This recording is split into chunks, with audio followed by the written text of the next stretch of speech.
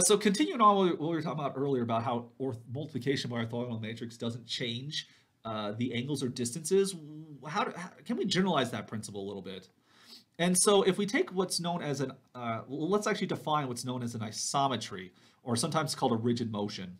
Now, isometry is a function on our vector space Fn to Fn such that the distance between the vectors Tx and Ty is the same as the original vectors x and y. So isometries don't change distances between vectors. It preserves distance.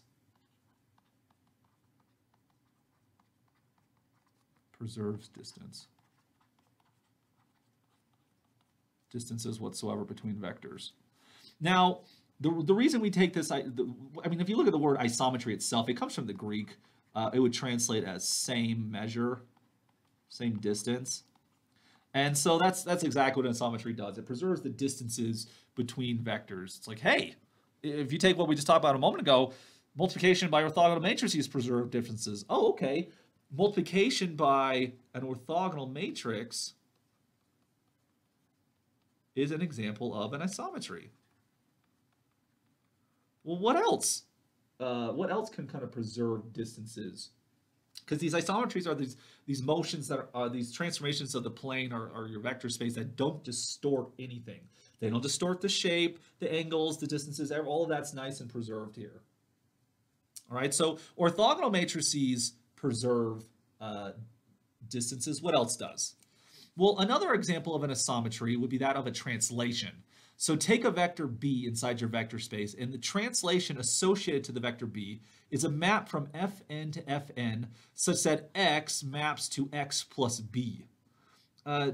Geometrically, what's happening is the following. You have your vector x right here, and you have some translation vector b, which you just add to it. And so you're just going to translate x right here to x plus b. So it just has the effect that if you take any point in the plane, it'll translate that point to some new point by this constant factor b. This is what we mean by translation here. Now, I should mention that translation vectors are not linear transformations. Oops, too far. Let's make a comment about that for a second. So a translation is not linear, at least in general. I think I was going to talk about that later, but I'll just make the comment here. Translations are not linear when your translation vector b is not 0. And the issue is that if you take your translation of the 0 vector, this will map to 0 plus b, which of course is equal to b, which is not 0 in this case. Every linear transformation maps 0 to 0. Translations don't do that. So this gives us a translation that's different than linear transformations, but these are going to be isometries. How do we know that? Well, the idea is basically the following. If you take the distance between two vectors, x and y, using this map, you want to take, this is the distance, the length of x minus y right here. But on the other hand, if you take the distance of tx and ty, this is going to be the distance between x plus b minus y plus b. And you can see that x plus b minus y plus b, the b's are going to cancel out, the translation cancels out, and you get the same thing. So translations are isometries. Multiplication by orthogonal matrix is an isometry. And we're going to see at the end of this lecture that essentially every isometry is just a combination of these two principles.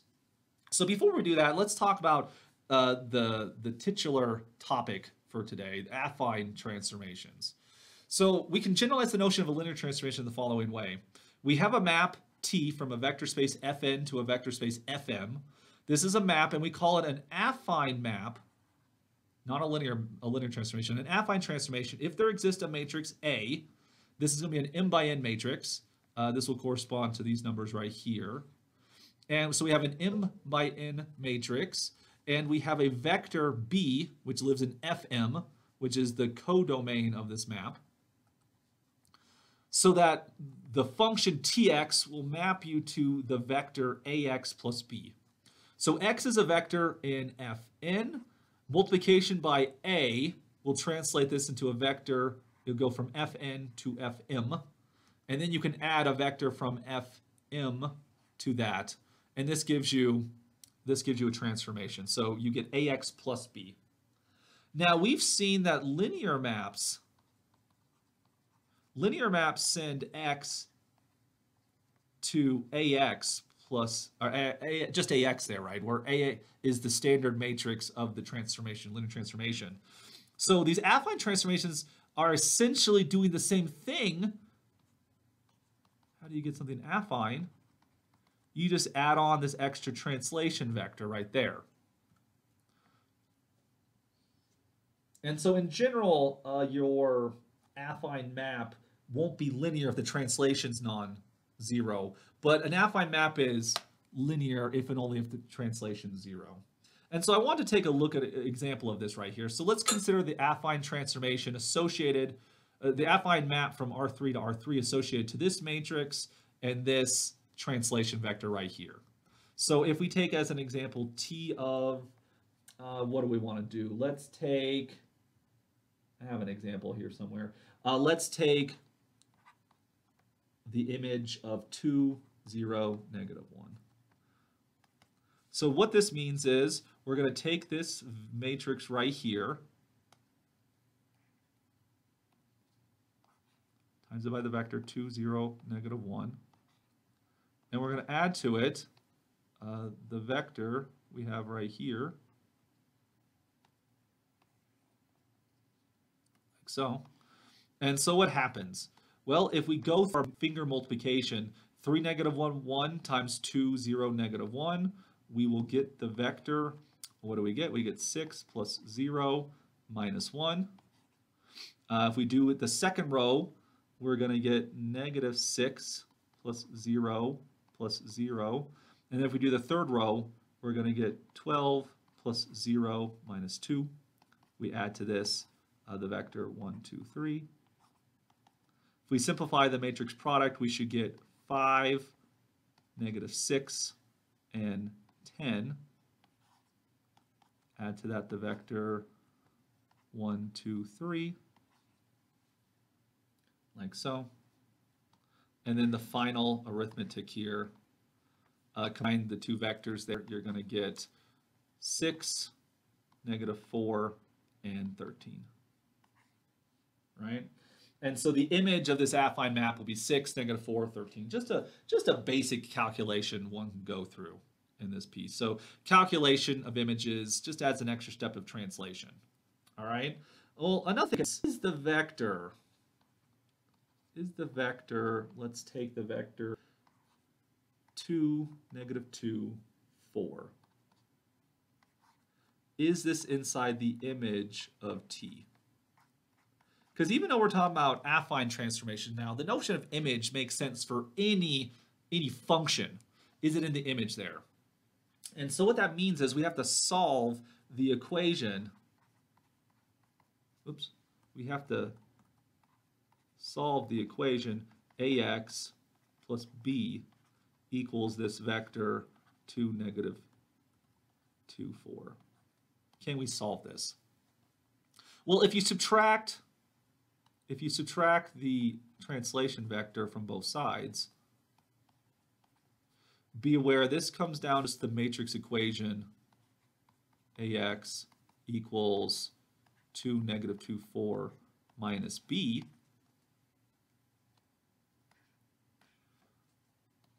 Or more specifically, we have to do the augment, or we have to row reduce the augmented matrix 3, 3, negative 1, 1, augment 2 minus 1 is a 1. Then, so the coefficient matrix is just going to be A right here. Let me just copy that real quick. So we already did the first row. We get negative 3, 2, and 0. And then finally we get 6, negative 3, and 2.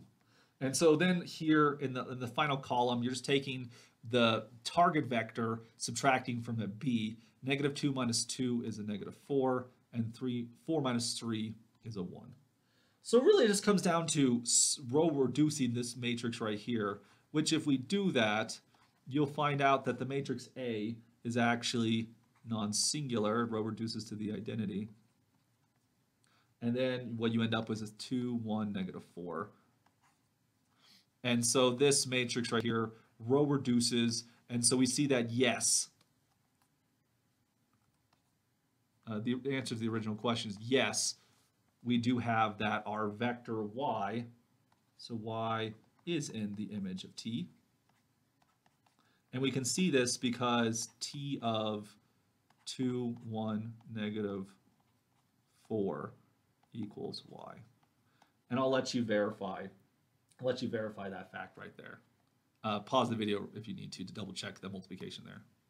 And so we can use a system of linear equations to help us answer questions about, well, is this thing inside of the image? Kernels don't really make much sense in Affine transformations because the kernel is the set of all vectors that maps to 0. And because of the translation map, well, there's really just going to be one thing that maps to 0, basically. I mean, one could talk about it, but like with this situation right here, it kind of came down to the matrix A, right? You're solving that equation AX equals something, the original vector Y minus B. You have to solve that system. If you're asking questions about like 1-to-1, is it 1-to-1? Well, since you have to solve this system A augment Y minus B, if it's 1-to-1, it really depends on the matrix A right here. And if you're curious, is it onto? Again, it depends entirely on this matrix A right here. That is this system of equations. So much like how we did it with linear transformations early in this course here, if we want to show if it's onto, let y be a generic vector, subtract from it b right here, and solve the system of equations, which really, it's not going to matter. It depends entirely on A right here. This matrix will be onto, it'll be onto if we have a pivot in every single row. Pivot in every row of A. That'll make the affine transformation onto. What about 1-to-1? Well, it'll be 1-to-1. Will there be multiple solutions? It'll have multiple solutions only if there are non-pivot columns in the matrix here, because the non-pivot columns give us free variables. And so this affine transformation will be 1-to-1 if it has a pivot in every column. So you can see with this matrix A, which is non-singular, this associated affine transformation will be both 1-to-1 and onto, because they have a pivot in every row and column there. So in some respect, affine transformations are very much like linear transformations, right? You take x and you map to ax plus b. This will be linear if and only if the translation vector b is it'll be linear if that translation vector is 0. Now it turns out you can extend your space Fn into the larger space Fn plus 1. And with this perspective, every affine transformation can be visualized as a linear transformation in a larger vector space. And the idea is the following.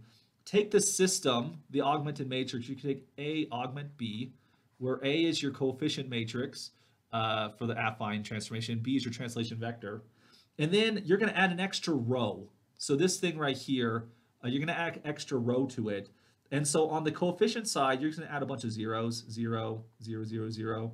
And then on the augmented side, you're just going to add a 1 here.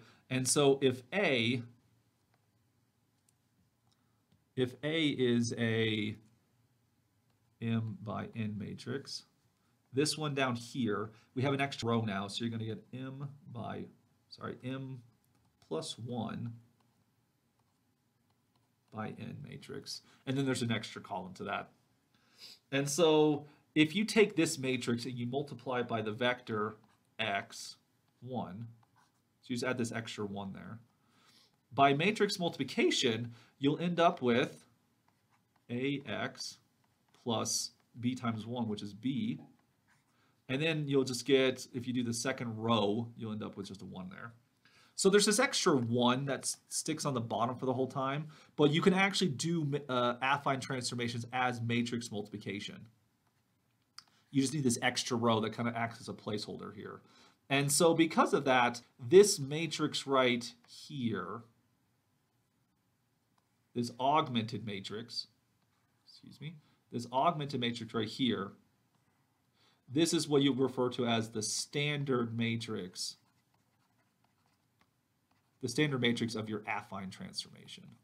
It's a little bigger than the dimensions of the vector spaces because you need this extra space. So if we look at the example we did before, you'll notice here is the exact same matrix A we had in the previous example. And then here's the same translation vector B. We just added this extra row, all zeros and then a 1. Don't panic about, oh no, the system's inconsistent. The line there is just for organization purposes. The matrix A is over here and the translation B is right here. We're not trying to solve a system of equation. If you take this standard matrix and you times it by the vector, what did we have earlier? If you have the vector, what did we have before? I'm sorry. If we take the vector 2, 0, negative 1, 1, this right here. So we showed, if we take this right here, so we're trying to figure out what happens to this right here. So t of 2, 0, negative 1.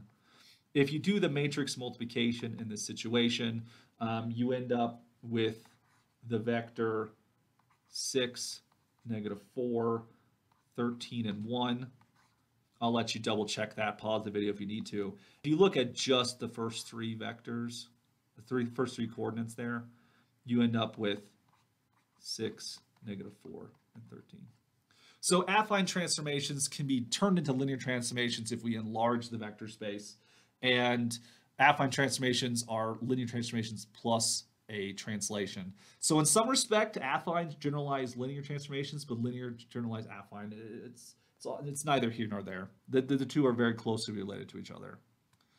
All right, and so to summarize what we've been talking about today, we'll get to this, our last theorem for this section here, the Mazur-Ulam theorem here, which connects the notions of isometries with the orthogonal matrix we saw before. So remember, isometry is a function on a vector space for which distance is preserved.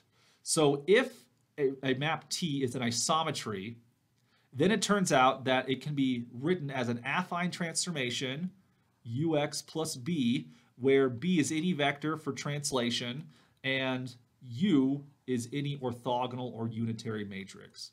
So every isometry is an affine transformation for which you are using an orthogonal or a unitary matrix. And so one can then use this idea to characterize isometries for the plane that is in R2. And it's actually pretty impressive. One can show that in the plane there's only 4 types of isometries. One is just translation, for which u in that situation just be the identity. There's rotation around a point in the plane and reflection across a line in the plane. And if you want to do, we've talked about rotations and reflections in the past. If you want to rotate around the origin, you just take u to be a rotation matrix, which is orthogonal, and you take b to be 0. And if you want to reflect across like the x-axis, you take u to be a reflection matrix like we did in the past, and then you set b to be 0. If you want to rotate around a point other than the origin or reflect across a line that doesn't go through the origin, you do have to have a translation factor into that. And then the last possibility is there's also something called a glide reflection. A glide reflection is kind of like you take footprints in the sand. So you get this alternating picture like this. And so a glide reflection is a type of isometry of the plane. This can be done with taking a translation, combining it with a reflection. if the reflection is parallel to the translation, then you actually can form these glide translations. And it turns out there's only 4 types of rigid motions of the plane. It gets a little bit complicated the more dimensions you get, because like in 3 dimensions, you have glide reflections, rotations, regular reflections, translations and such. But you also get things like screw translations, that as you can rotate around a translating line, kind of like if you were to put a screw inside of wood and such. And then there's some other interesting things like there. I encourage you to look it up online if you want to. It's kind of a fun little topic there. But that actually concludes section 4.4. Thank you for listening. If you have any questions or comments, please post in the comments below. If you haven't already done so, feel free to subscribe to this channel so you can get further updates about linear algebra and other mathematical lectures that I have here at Southern Utah. And if you actually want to take a look at the book, Linear Algebra Done Openly, look at the comments. There's a link in the comments below. I'll see you next time. Bye.